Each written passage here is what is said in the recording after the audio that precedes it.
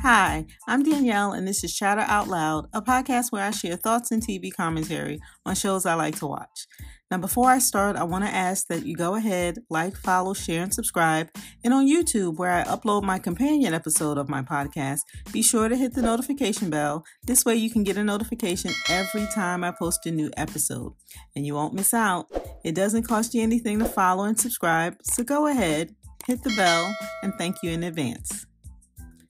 So welcome, you guys, and thank you so much for joining me today. Your presence is very much appreciated.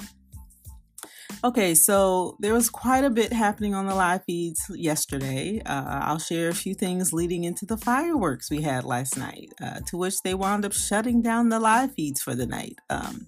But we'll get into that a little later. First, I wanted to share a few things related to gameplay and comments that were made and confirmation of an alliance or two. Okay, so one of the first things I observed yesterday, or not first, but one of the things I did observe yesterday in watching the live feeds was Marty and Gino the Greek talking game, and then they switched to speaking French. I picked up a few words here and there. I am nowhere near fluent in speaking French. I took it in high school for 3 years. I traveled to Canada on a school trip in high school when I went to Montreal and Quebec. And I practiced to string together a sentence that helped me a lot while I was visiting Canada. And that sentence was, Je m'appelle Danielle, je ne parle pas français. And immediately they started speaking English to me. And basically I'm telling them, my name's Danielle and I don't speak French. So anyway, but I just like seeing that. They're talking game and all of a sudden they just start speaking French. So that was pretty cool. All right. I want to talk a little bit about Summer. She is really into spirituality. She likes looking at herself a lot. Yeah, she's a pretty girl, but she does like looking at herself a lot in the mirror. But another side shows how she believes in like reading signs and angel numbers. And she has a sociology degree. That doesn't surprise me. Smart girl. And she's been very social in the game. And she's in 3, or what I now think are 4 alliances. She even talked game with Kevin. And they appeared to vibe together. And, you know, Kevin is kind of like an isolated person in the house. He's not really in the middle he's not in the mix, right? I love how she reminds people, and she tells them to surrender to the Big Brother experience, right? And that's so she won't forget, like, oh, wow, out of all these people that applied, I'm on the show. So I like that positivity.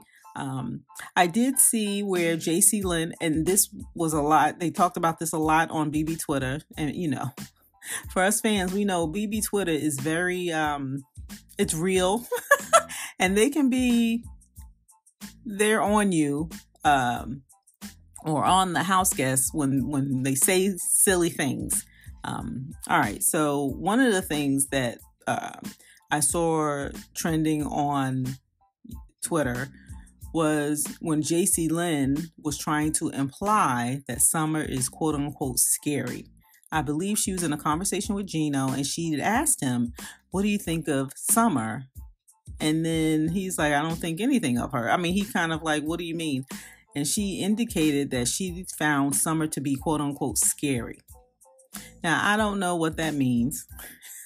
When I first heard it, it's almost like a undertone there. Because Summer hasn't given anything. I mean, she speaks up, she talks, but I don't know what scary means in terms of JC Lynn. And I don't know why that adjective was used to describe Summer, right? I just a few seconds ago, I was telling you how she's into reading signs and angel numbers and how she's social. She's a sweet girl. So I didn't like that necessarily. But the implication is that there's an undertone there and it could be perceived as a microaggression, right? Why are you saying that Summer is scary? What did she do? What did she say? I didn't care for the comment. But anyway, while she was talking with Gino's like, no, I've had ex-girlfriends like her. He kind of blew it off like, no, I don't find her scary. So I'm glad that happened.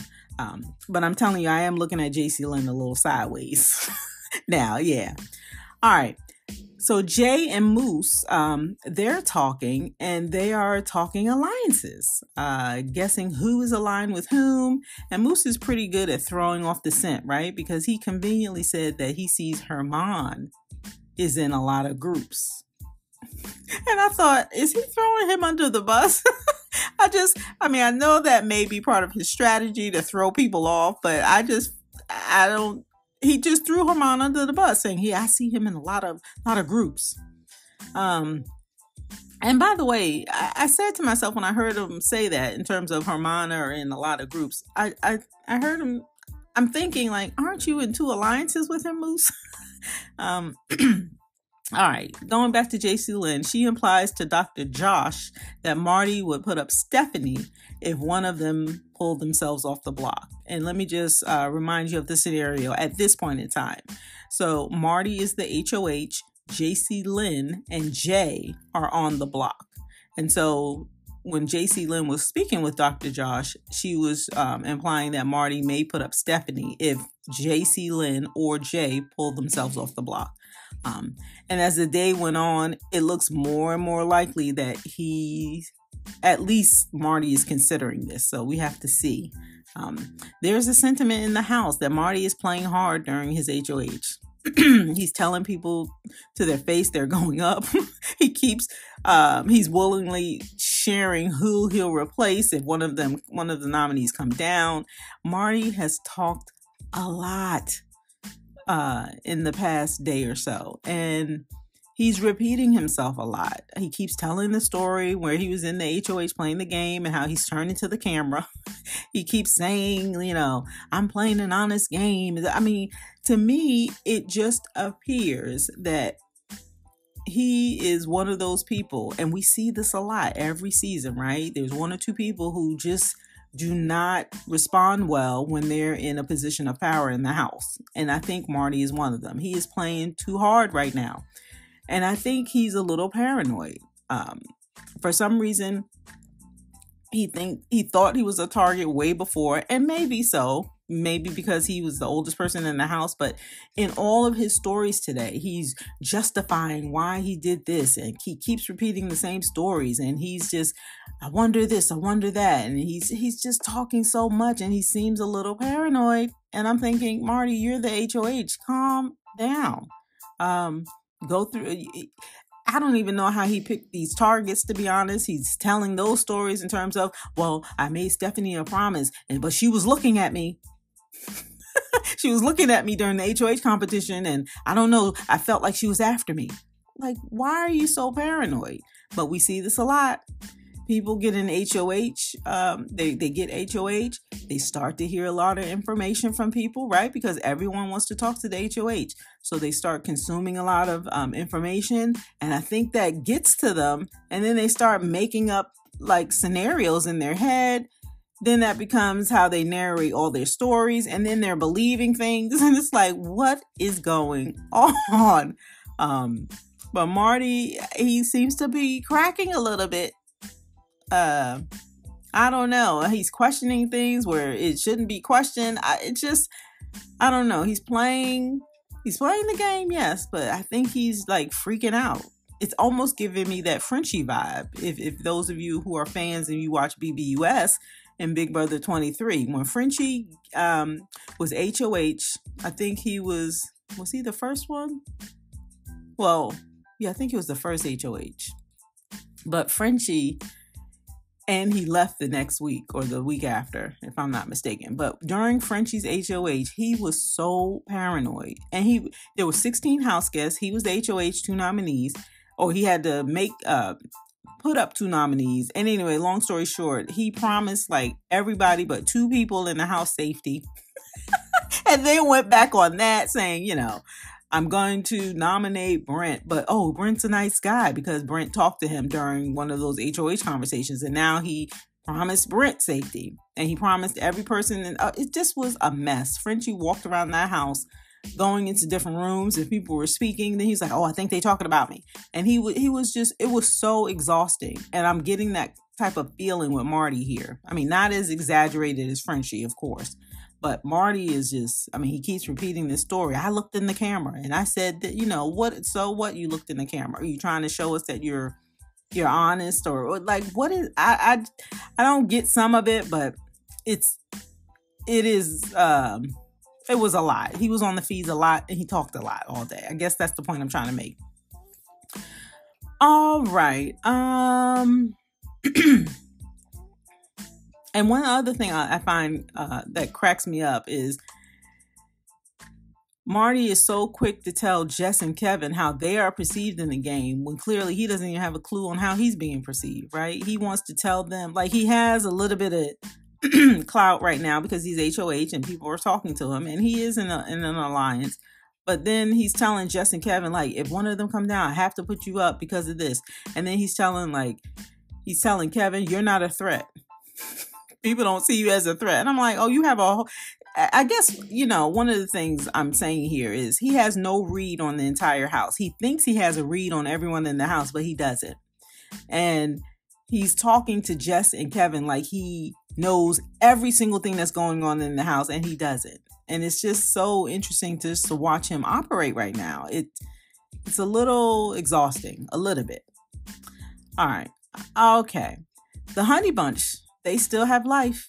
Yep, it seems like the Honey Bunch has JC Lynn's back, it seems like, in terms of if she were to remain on the block or remain one of the two nominees, they will have her back in terms of keeping her. And I remember that JC Lynn, the people who are in the Honey Bunch are JC Lynn, Summer, Dr. Josh, and Gino the Greek. They were the first 4 in the house.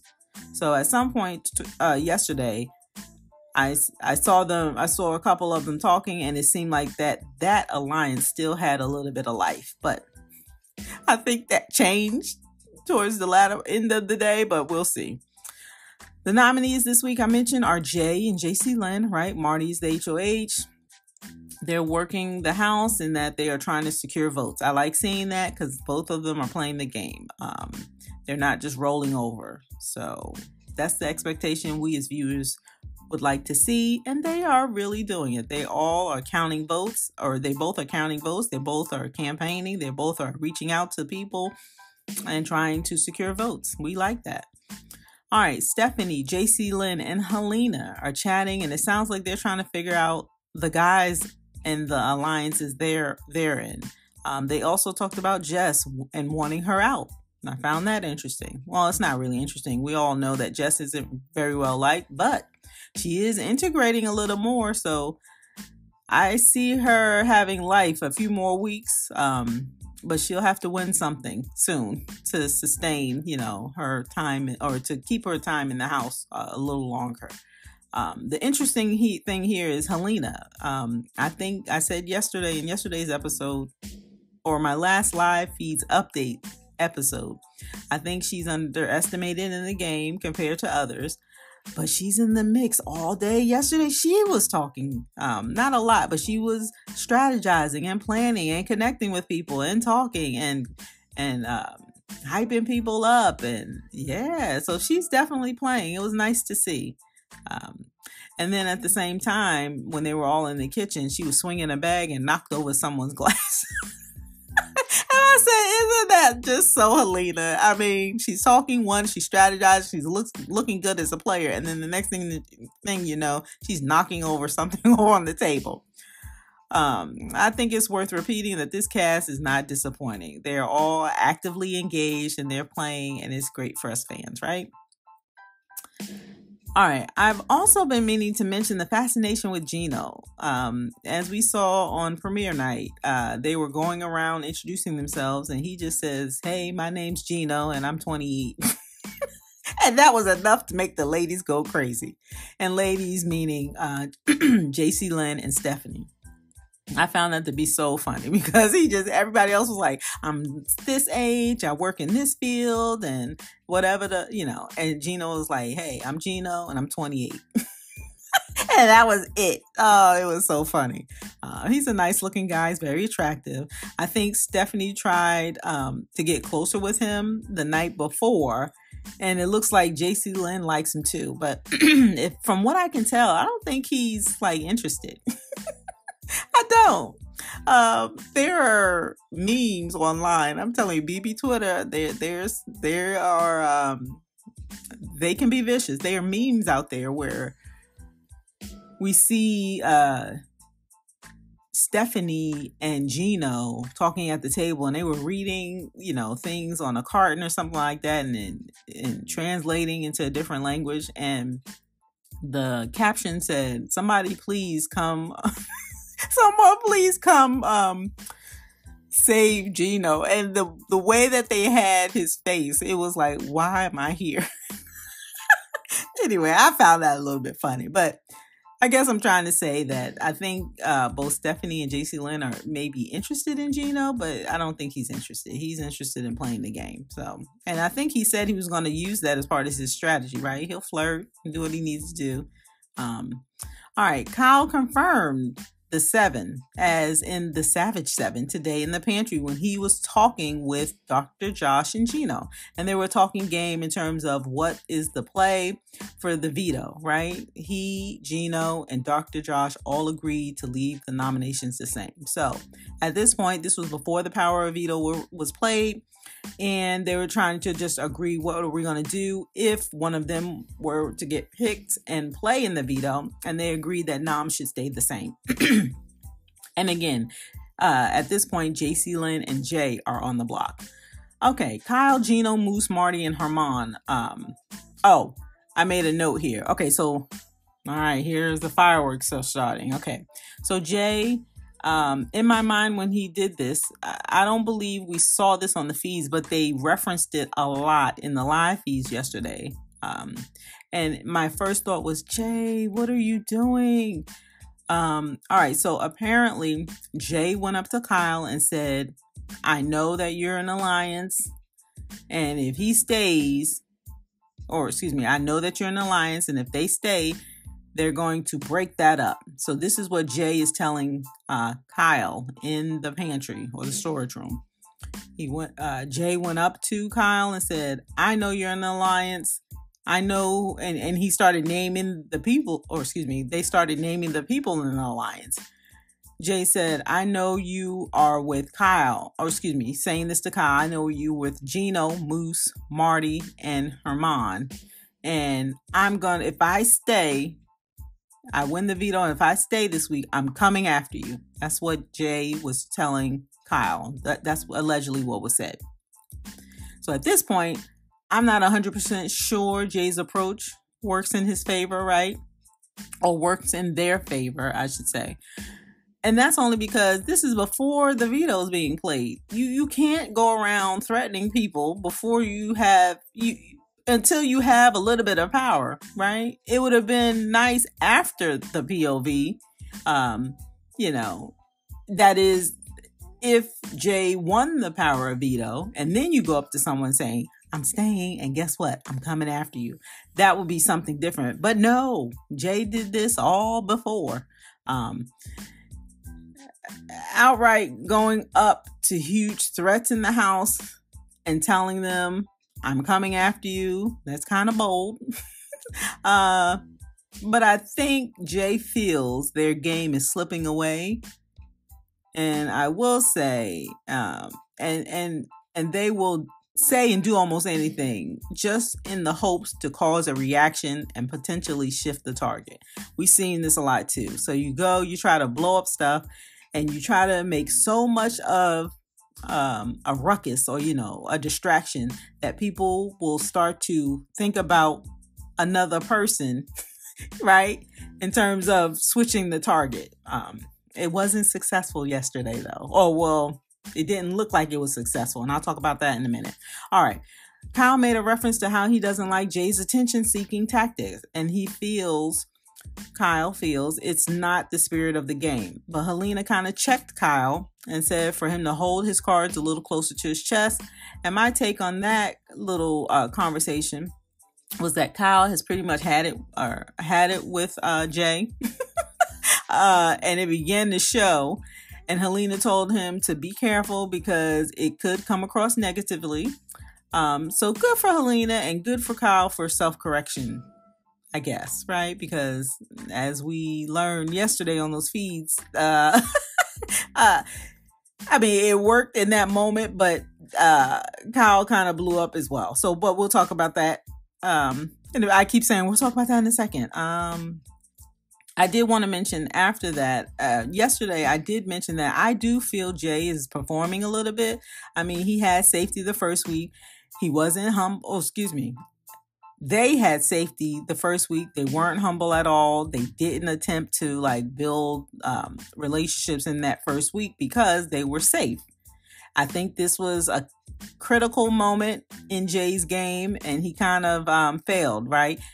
Or they kind of failed because they were interested in just being relaxed around the house and playing and quote unquote getting to know people, but weren't really building strategy because they were safe that first week. And that is a mistake, right? Yeah, you have safety the first week, but it's important how you play in these first few weeks, right?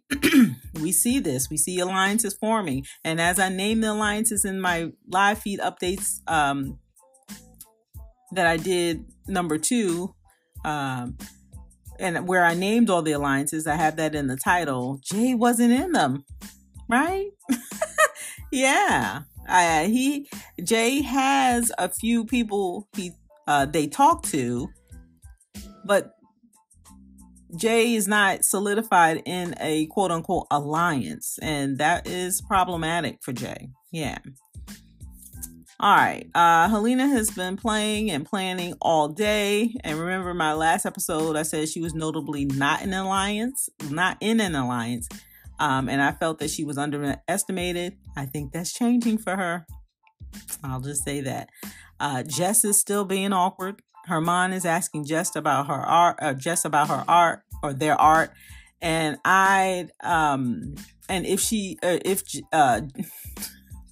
let me start again. Jess is still being awkward. Herman is asking, and what I mean by that is in the conversation that Herman and Jess were having in the kitchen. Herman is asking Jess about their art and their business, and whether or not Jess is on social media for their business. Jess began to share information, and the conversation was going well. And then Jess went into thanking him for helping them remember that they can share information and talk about themselves. It was just so awkward. And I'm thinking, why do you do this, Jess? Why? Just continue the conversation. It was very nice. You know, people are sharing information about themselves, about their business, about their likes. And then you go into this whole, I want to thank you for allowing me to share. I have to remember that I can share about myself. Like, what? It just was so awkward. And I don't know. I think Jess needs to relax a little bit in their conversations. Stop trying to educate people in terms of, in life, you need to be able to speak up. Like, stop doing that type of thing, right? I mean, yes, people are younger in the house than Jess, but they still have experiences. Young people have experiences. You don't know what they have experienced in their life. You know, a young 23-year-old could be as mature as a 40-year-old, you know, and I hate when I see like older people always trying to say, well, because I have age, I have more wisdom. Like, does that mean you have more experiences than that person? Like, I don't know. We all are learning as we get older. I just don't like when Jess continues to try to like share like, oh, in life, you should be able to do this. And thank you for helping me. Like, stop that. Just lean into the conversation. Just go with it. Relax a little bit. It's just so weird. I don't know. All right. Oh, one thing, when I was watching Jess today, I figured out who Jess reminds me of. Or I should say who Jess resembles, in my opinion. And that's Mayim Bialik, right? Mayim Bialik was Blossom. And now she's in this show She was Blossom growing up as a kid, and she's also a host on Jeopardy, and she's also in a sitcom called Call Me Kat, which I love that show. It's so funny to me. Anyway, just turned, like she turned her head. She was walking through the door. She turned her head. I'm like, oh my goodness, she looks like, and it just came to me. And then I went to BB Twitter, and boy, oh boy, they are saying things. I don't want to repeat what they say on Twitter, about Jess. But yeah, she resembles Mayim Bialik. What do you think? You have to let me know. Then I heard one of the conversations, and I realized that I'm getting old because just listening to JC Lynn dread turning a quarter of a century. I think her birthday is in August or October or something like that. It just gave me pause because she's like, meaning JC Lynn's like, oh, I'm going to turn 25. And she was just dreading it. I don't want to be in the quarter century club. All right. One thing that has been talked about online, and now I think we heard it once in the house by Betty, the red door is speculated to be the have-not room, but the numbers keep changing on that door. They're going down. They're counting down. I don't know what the increment of time is in terms of the numbers, but look out for that next time you watch the show once it airs. Look out. Look at the red door. It's behind the couch in the common area or the living room, and the numbers continue to change. They're going down. So I don't know what happens when it hits 0. But Betty recognized that yesterday and asked if anyone else noticed. So yeah, we have to see what that's about. There is another alliance. Well, I talked about this alliance yesterday, but I know the name for it now. It's called Man's Down. And it's an alliance between Betty, Summer, Helena, and Tanisha. I don't know if that's a solid alliance because Helena was going around the house just outing the alliance. But we'll see. Maybe it's an alliance. But I thought that was pretty cool. And I think this stemmed off of the guys having an alliance, and they were talking, trying to figure out who the guys are aligned with, like who's aligned with whom, and they know there's a guys alliance, and so they wanted to make an alliance. So it's called Man Down. It's all women, and that's Betty, Summer, Helena, and Tanisha. Wow. All right, Summer and Marty has an alliance, and they're called Smarty. Isn't that clever? I would have never guessed that these two would align, but stranger things have happened in the game. I think it's a good alliance if they can keep it up, because no one would ever suspect, right? Marty is like the oldest guest in the house, and Summer is one of the youngest guests in the house. She's 25. She's not the youngest. I think Kyle is the youngest, if I'm not mistaken. But anyway, you wouldn't think that they have a lot in common, but in the game, I think they talk very well in terms of game. And there's a respect there. And so, yeah, there's an alliance called Smarty, and that's Summer and Marty. I thought that was a very clever name. All right, let's get into the spoiler alert. The power of veto. Spoiler alert, spoiler alert. All right, as I mentioned earlier, Marty is the HOH, nominated Jay and JC Lynn for eviction. The players in the power of V were chosen. And remember, they have that wheel of fortune, I was going to say, but that wheel that they spin to pick the power of veto players. And check out my live feeds episode, the one that has Wendy's in the title, because I have a video showing how they pick the power of the players for the power of veto during Herman's HOH. So check out that video. Anyway, the players selected, or the players playing in the power of veto, are the two nominees. So that's JC and Jay. And then Betty, Helena, and Dr. Josh were selected on the wheel. And then Summer hosted. So, yep. And the power of veto winner was JC Lynn. You like that, right? So JC Lynn won the power of veto. All right. The fireworks that happened yesterday were in the HOH room. I guess Kyle was going to take a dump in the HOH room. Jay saw him going into the room and asked if he can talk to them, or asked if they can talk with Kyle. So Jay and Kyle in the HOH room on the couch. And Jay asked if Kyle had any idea. I think it started with Jay asking Kyle if he had any idea who would be the renoms, because of course JC Lynn's going to take herself down. So